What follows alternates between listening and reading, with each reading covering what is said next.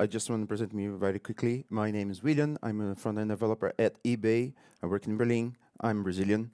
So that's all about me. I'm about to show a presentation full of new concepts and a lot of code. So please bear with me. And I hope we're going to have some fun and learn in the next 25-ish, 30 minutes and learn a trick or two. Okay, but first, just a small disclaimer. Our proposals I'm about to show here are under construction.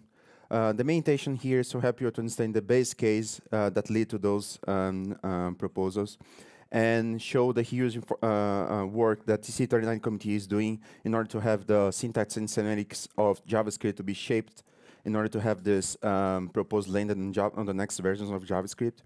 If you have any concerns or you want to show your support of a specific feature, please go to this link. It's open. You can open issue if you have any concern, put some comments there, or put a star if you like the proposal. So that said, I present you.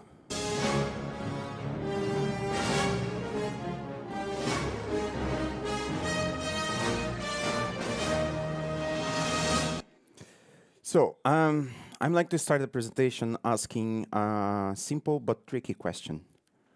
What is this? In ECMAScript, this has a different semantic than this in many other languages, because in those languages, this often refers to the lexical scope. I will explain.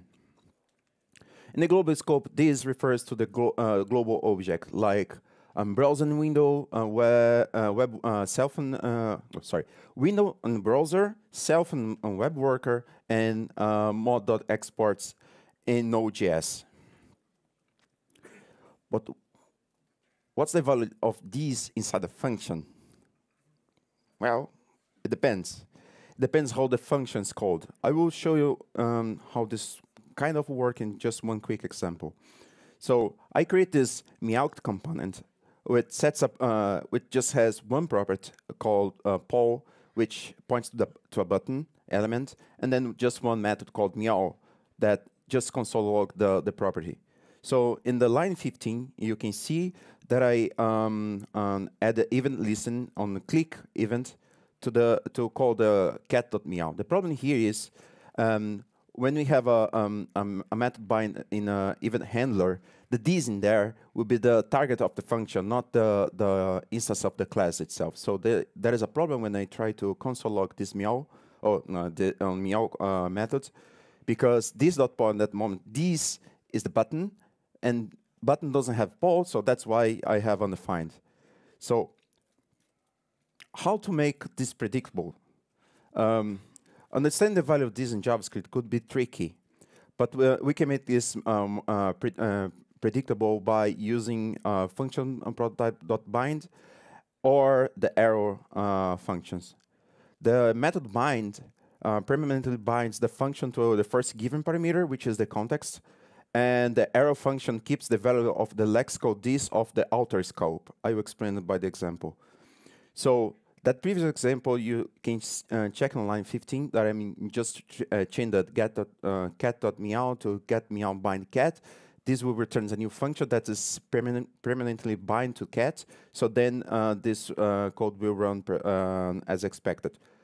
And then with our arrow function, we can do the same. But as I explained you, it just doesn't create a new disk, just takes the disk from the surrounding context. Although arrow functions solve the majority of the use case where I need to explicitly bind this to a function, we still have two use cases that we need to do this. So the first use case is this. Whenever I need to call on a function with an unknown object. Let's suppose that I have, for any reason, I have this object on the line 2 that I'm creating that's not doesn't extend the object prototype. But I want to check if the X property is there by using the has_on property from object prototype. To achieve that, I need to use the function call, passing as a first parameter context, the second parameter the argument for the function. It's tricky to understand, right? How do we do this in a more natural way? The second use case is, as I explained in the meout component example. Whenever I want to for example, bind in an even list, I just extract the methods. So to solve these two use cases, I will present you the first proposal of my talk.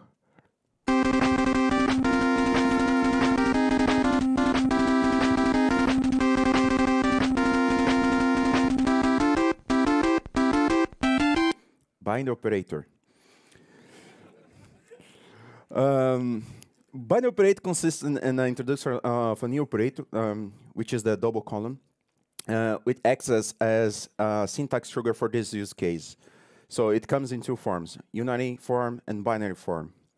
In the unary form, the operator creates a function which is bind by the base provided reference as a this value for the function.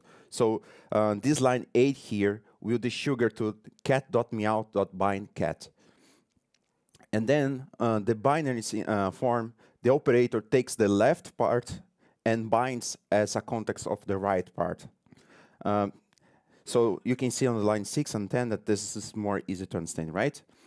The cool aspect of bind operator is the fact that it opens a new opportunity for creating virtual method, as you can see in this lib for iterable, or in a possible implementation RxJS5, or even in a jQuery-like library.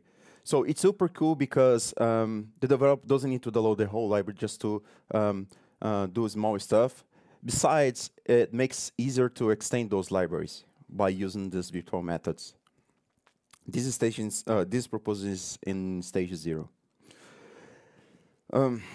I just spoke about the benefits of having virtual methods for composition, but with bind operator, we have to rely on these to be bound on my function in order to compose this. But what if we don't want to rely on this to be bound? So let's explore a little bit about this composition without having this. So let's suppose that I have a request from a manager, whatever, that he wants to create a function that receives input, and then I sanitize this input, and then after that I just want to textualize the digits on this entry, and then just console after that. To achieve this is a possible solution for this code. The problem of this is to make it readable in somehow, I need to create all of these intermediary variables just to make it the result of the previous function as input to the next function. But someone can say, yeah, I can remove all these variables. I can do it better. I can do like this.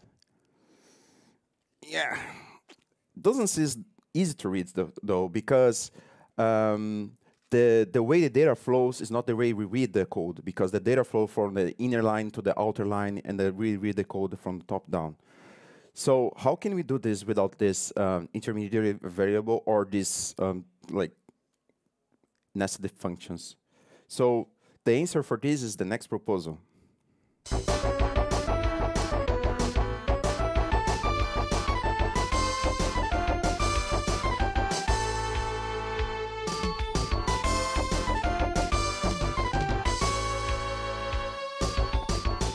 Pipeline operator. So pipeline operator is a syntax trigger for those use cases. It creates a way of to streamline a chain of functions in a readable and functional manner. It's backwards compatible and provides alternative for extend building prototypes. So that previous example, using pipeline operator will look more or less like this. So you can see that the way the data flow is the same way that you read the code, and this will be the sugar to this. This is nice. So, okay, but what if my chaining function needs to receive one extra parameter? Because like the way we are using this is all of these functions just receive one parameter, or we are just trying to use the first parameter to do something. So let's suppose that this textualized numbers has a second parameter, which is a list of numbers that need to be textualized. And the manager asks us to textualize only zeros and one. So how can you do this with using pipeline chain? So we could wrap that function that receives this extra parameter using as a with an arrow function. But you can see in a minimal proposal, we need to wrap the arrow function with parentheses. Otherwise, we will have a syntax error. So there is a way to work around that. I will explain this later. Okay, but what if my sanitizer function processes the text on the server side? So to do that, I can use a await, right? But this line 2 is tricky because I don't know if this would sugar to await for sanitizer function give the argument, or an await which awaits for the sanitize function to be resolved without any parameter, and then this will return a function like a query, and then I put the argument there. So it seems that the minimum proposal has some issues that need to be solved in order to have the syntax and semantics accepted. How we can address those issues? To answer this question, I need to introduce you the two competing proposals who is trying to address those issues. So first of all, I want to present you Smart Pipeline. In the Smart Pipeline proposal, the previous example could be written like the following expression. You can see here that we have two styles, the topic styles and the bear style. Whenever we just need to call the function and it's just straightforward, just one parameter, I use the bear style. Whenever I need to use curly brackets or parentheses, I need to use the topic style. And then I have this hash token, which will be like a placeholder for the previous for the result of the previous step to be placed. So just basic rules: two styles, bear style, topic style. Whenever I have parentheses, curly brackets, I have to use topic style. Otherwise, I have a syntax error. So what about curly? As I said, just because I'm using parentheses, if I use bear style, I will have a syntax error. For that, I need to use the topic style. So then, here comes a new challenger! As a counterpart, I'd like to present you the F# pipeline proposal. It just extends the minimal proposal with a wait step, and a wait step is just is a statement that just awaits for the resolution of the previous step, and then resolve this as a input for the next step. As you can see. Okay, as you can see on this, okay, don't move. Okay, as you can see on this slide, although it's simpler than the Smart Pipeline. Smart Pipelines has an extensive documentation about like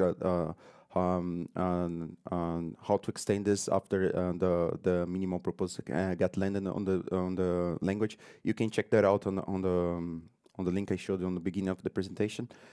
But the F# is just simple. Just create this await step and don't care about the arrow function. We can overcome this. I will show this later. This proposal in stage 1. So we were discussing pipeline operator before, and we saw this example of a pipeline step with a placeholder which we can bind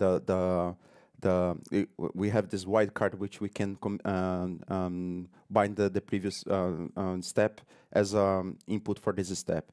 We can achieve this with partial application, but what is partial application? Let me explain this first.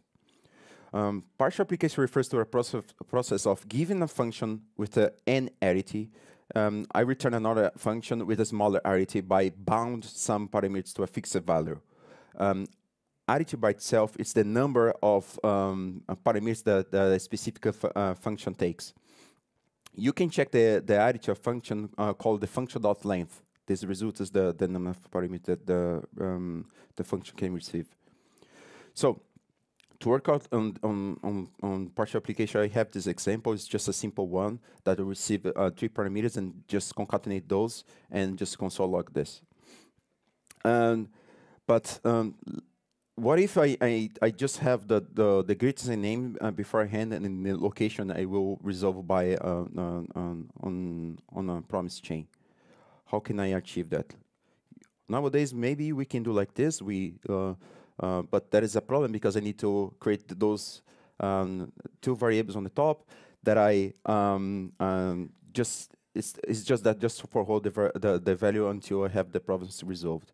So how can we do this? How can we achieve partial application today?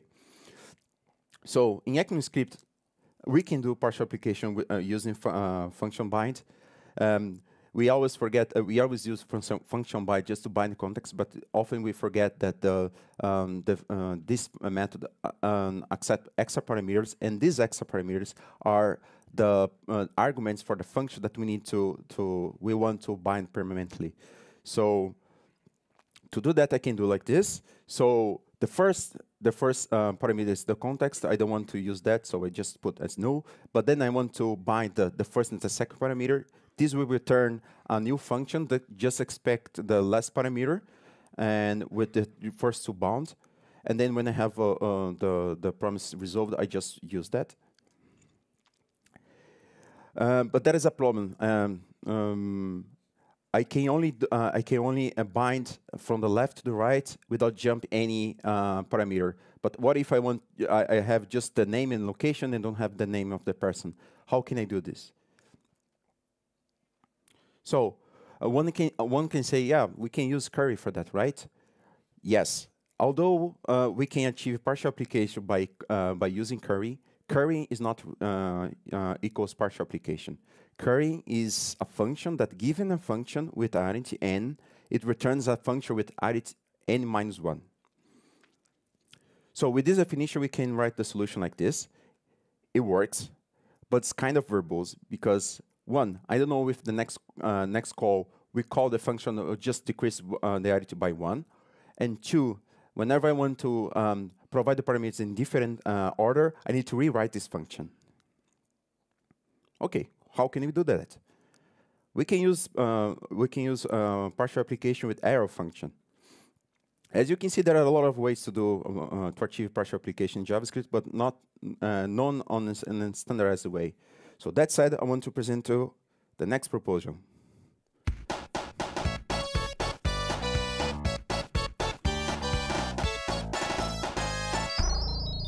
Partial application. Partial application proposal creates two new tokens to be placed inside the function call. Whenever you place this, you create the partial application this function. The question mark for single argument and the ellipsis token for multiple parameters. The ellipsis token is not on the initial spec anymore, but it's there. Let's check how this works. So this is how it works. Whenever you create a partial application, it bounds the fixed arguments, and in this case, hello and Maria, and then returns a new function. Just wait for the remaining parameters. The good aspect of it is that's clear to the developer how many parameters and which parameter is expected for the function to be called, which is clear then by using a current example. Let's see one more example of it.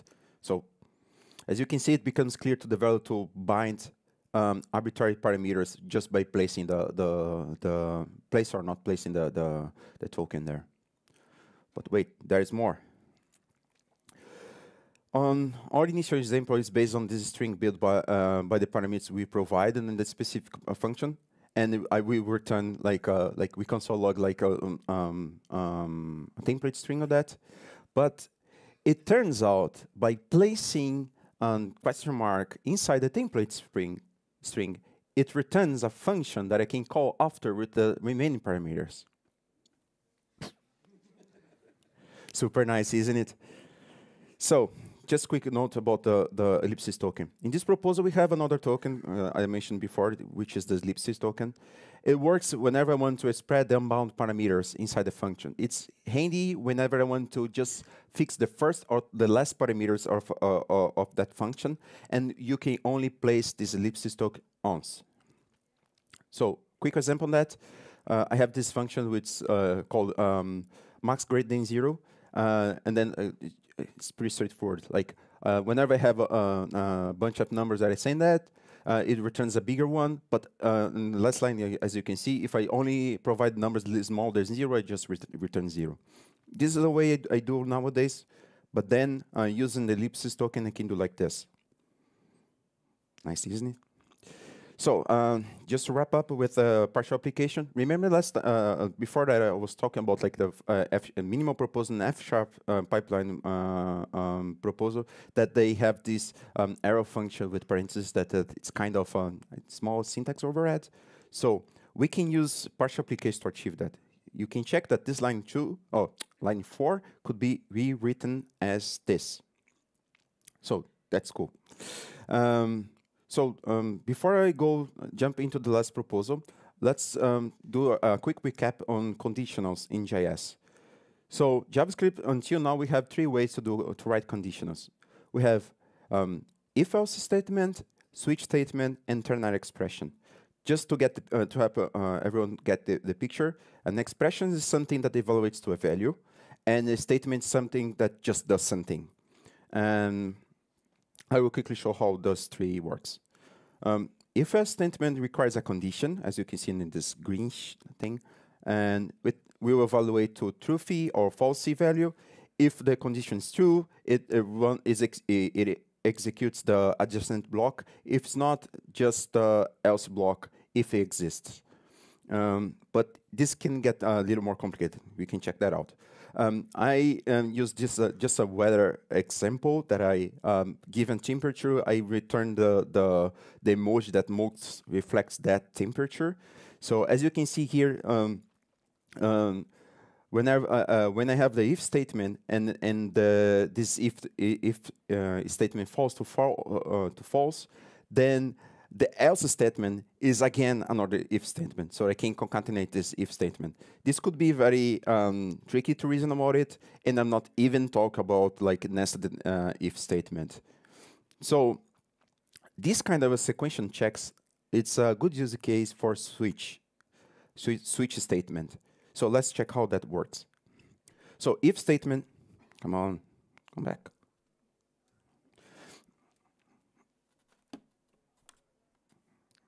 Okay.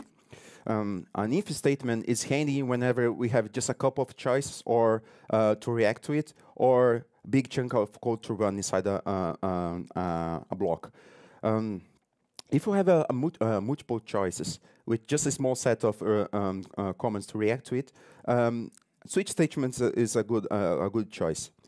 So just to quick explain the switch statement, I just have 7 minutes. Okay, the switch statement works as the following. A given expression inside the parentheses of switch statement, it tries to match one of these case statement values. If it matches, it just enters that at that point and keeps execute until the end. So that's why we have this break statement to jump out. This is just a naive solution for returning amount of days of a given month. I'm not talking about like, come on, go back. Okay. Just imagining. Okay. And then, okay, catch up. Okay. I'm not talking about like a leap years and so. Just to show you that I can group a bunch of cases just to one output. This is not something that we can do on the daily basis because I don't like it. Okay, never mind. So let's check how to rewrite that weather example use switch statement. So as you can see here, since I'm returning the value, use the return statement. I don't need to use the break because the return just stop the function at that point. So I will stop the switch at that point as well. And you can check that on line 2, I mean switch true, and then the conditionals is in the case statement, because this is a trick that we will, sometimes we use whenever we want to, we have a lot of different conditions. But yeah, just to have as an example. This is pretty neat. I like it. Then we have the last one, which is the ternary expression. Ternary expression becomes popular recently because most of the functional developers they try to write the code with as much expression as possible. So it basically works as the following. Given a condition, if this condition is true, it executes everything that is between the just after this question mark. And if it's false, just after the column. So since ternary expression, since ternary is an expression, we can use the arrow function to make our weather example more concise. Is it readable? I don't know. I'm not here to judge. I'm just here to explain. People like it. As you can see, there are 3 ways to do conditionals in JavaScript today. What's the method for one? Could you imagine what could happen if you mix if statement, switch statement, and the structuring pattern? The result is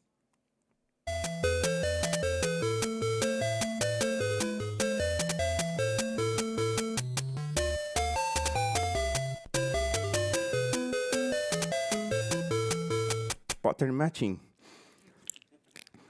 To understand pattern match better, I just create this toy example.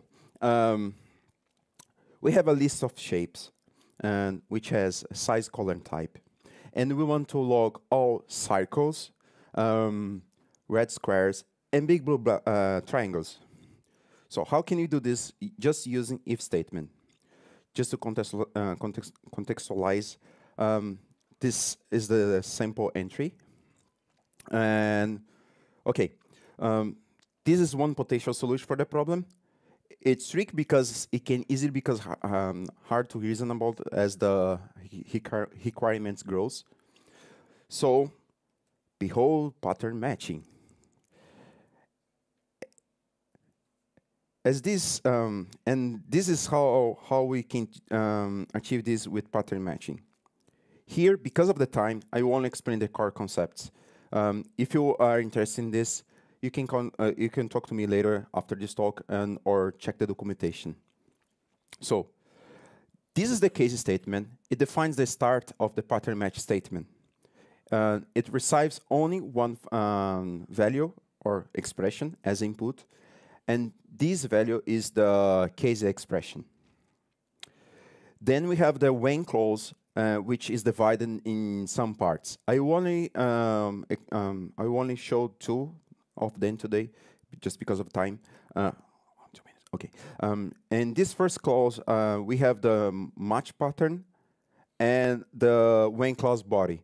When the match pattern will execute, the match pattern will execute the body statement of, and if the shape of this pattern matches with the shape of the expression given, we will execute the block. Otherwise, we go to the next one, go to the next one until the end. So in this line, all the objects which has type circle will fall into this statement, into this condition. Okay. As you can see, to achieve the second condition, we just need to use another pattern with the color. And then in this step, you can see that we have if statement in the middle. This is called match guard, which means that even though the pattern matches, if the guard returns false, I won't execute that block. Last but not least, whenever we put a standalone variable in a match clause, it will always match. This is just catch-all. This proposal is very extensive, and we can do a full talk, only talk about this feature. I hope I can explain this deeply later in an article, but for now, you can check this proposed repository. It's full of examples. You can check that out. Even though the pattern matching is powerful, you should not forget to use the right tool to the right job.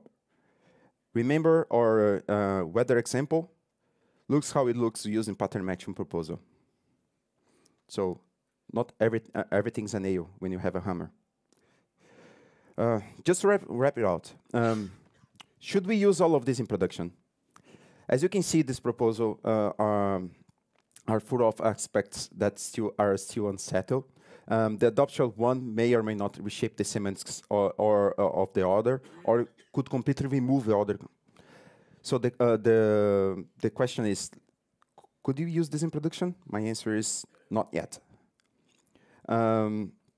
These are my contacts. I wrote a deeper article on Smash Magazine about the bind operator. I will plan to do the same for the other proposals. And only 12 seconds later, thank you.